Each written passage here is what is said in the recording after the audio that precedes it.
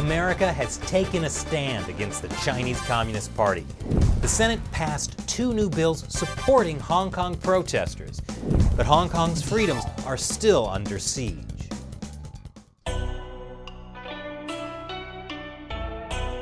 This is China Uncensored. I'm Chris Chappell. Before we begin, remember, YouTube is soft censoring China Uncensored. All our Hong Kong episodes are instantly demonetized, and there's really not a lot we can do about it, which is why we rely on your support. If you can, contribute to the show on the crowdfunding website Patreon. We'll give you some cool stuff depending on your level of support. It's patreon.com/China Uncensored, and the link is below. So, with all that out of the way, good news on Hong Kong. Finally! Over the past few decades, U.S. officials, both Democrats and Republicans, really dropped the ball on China. But now, miraculously, Democrats and Republicans are working together. And in real life, not on an episode of The West Wing. What inspired both sides to reach across the aisle? A scrappy little region halfway around the world, standing up for freedom and democracy, looking to America to stand with them. Wait, maybe this is an episode of The West Wing. No, The West Wing has better music. This week, the U.S. Senate unanimously passed both the Hong Kong Human Rights and Democracy Act and the Protect Hong Kong Act. And again, unanimously means that all the Democrats and all the Republicans agreed on something. The Senate has just sent a resounding message to the Chinese Communist Party and President Xi that the United States stands with the democratic protesters in Hong Kong. The Hong Kong Human Rights and Democracy Act is important legislation. It is bipartisan legislation. The people in Hong Kong are engaged in an existential battle for liberty. Hey, that's Democrat Chuck Schumer agreeing with Republican Ted Cruz. In fact, 13 U.S. senators, both Democrats and Republicans, used this opportunity to speak in support of the Hong Kong protesters. They also trashed the Chinese Communist Party for its human rights abuses, including putting the Uighurs in concentration camps, crushing democracy activists, and harvesting organs from Falun Gong practitioners. That's right. U.S. senators called out the Chinese regime for killing political prisoners for their organs. That is the #1 thing that the Chinese Communist Party does not want people to talk about. What is this strange thing I'm feeling? Am I proud of the U.S. Congress? While I come to grips with this strange new reality, here's Republican Senator Marco Rubio on what the Hong Kong Human Rights and Democracy Act does. Its most important element is it requires the Secretary of State to annually certify whether Hong Kong warrants being treated differently than China. If Hong Kong is no longer autonomous, and that's the rationale for different treatment, then they should no longer receive that treatment. For instance, all the tariffs Trump has hit China with would also apply to Hong Kong.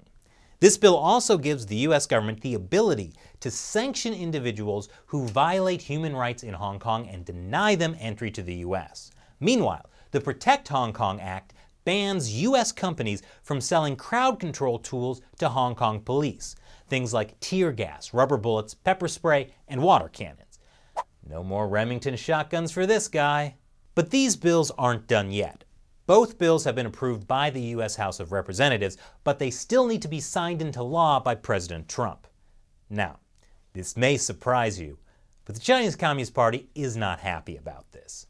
The aim of this act is to support those extreme forces who are seeking to oppose China and cause chaos, damage Hong Kong's prosperity and stability, and use sinister smearing of the Hong Kong issue to obstruct China's development.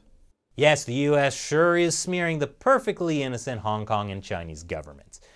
Meanwhile, state-run CCTV's National Evening News program included 11 different segments criticizing the U.S. for the Hong Kong Human Rights and Democracy Act. Tell us how you really feel.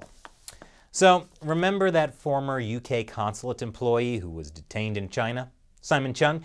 Yeah, the Chinese secret police tortured him, Apparently, the Chinese police were so sure that the UK was behind the protests in Hong Kong that they tortured him to get answers. And get this, they abducted him inside Hong Kong, here at the West Kowloon train station. It's the terminal for the high-speed train that links Hong Kong to mainland China. It's in Hong Kong, but last year, the Hong Kong government ceded part of it to mainland Chinese authority. And so that's why Chinese secret police were able to abduct a Hong Kong citizen in Hong Kong and then bring him to mainland China for torture. And the secret police didn't just torture Simon Chung, they tried to turn him into a spy for China and then monitored him even after he was released back into Hong Kong.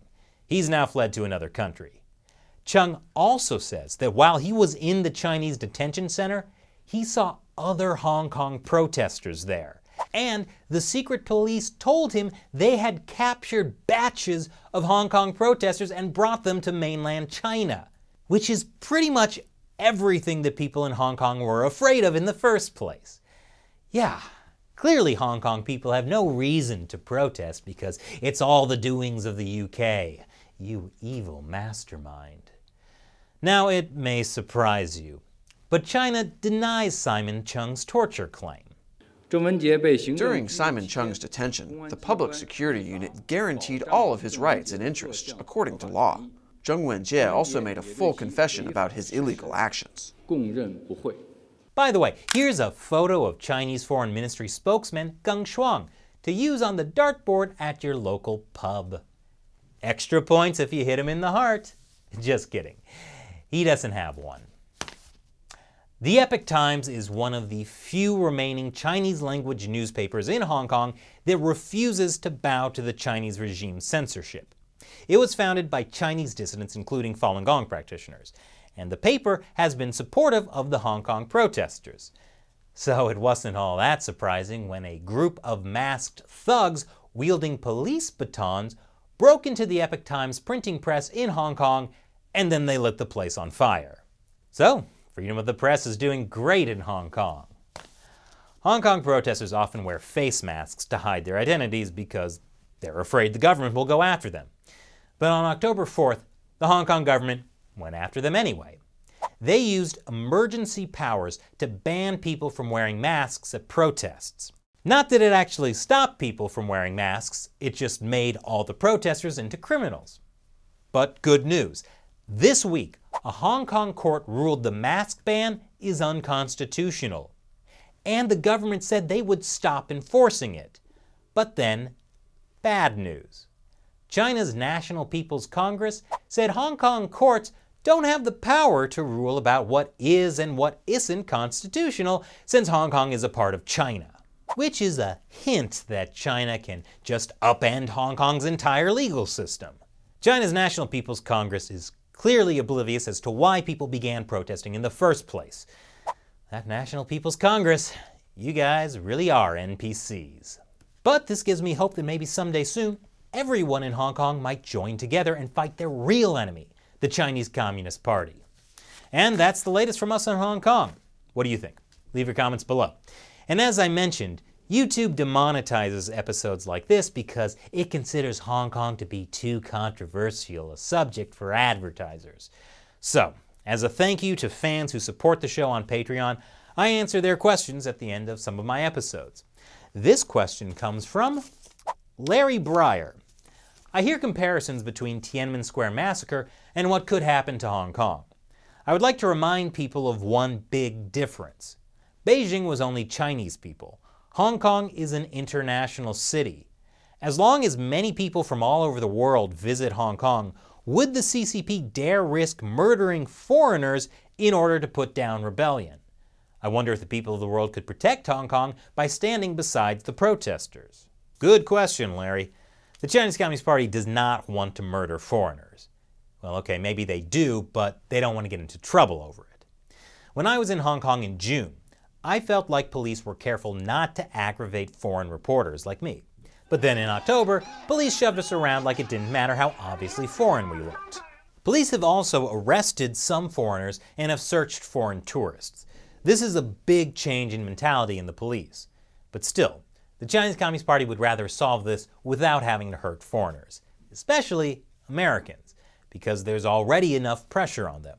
And it could mess up the US-China trade deal. So more foreigners on the ground observing what's happening can definitely help. But as the police get more aggressive, it's probably not going to stop them from hurting Hong Kongers.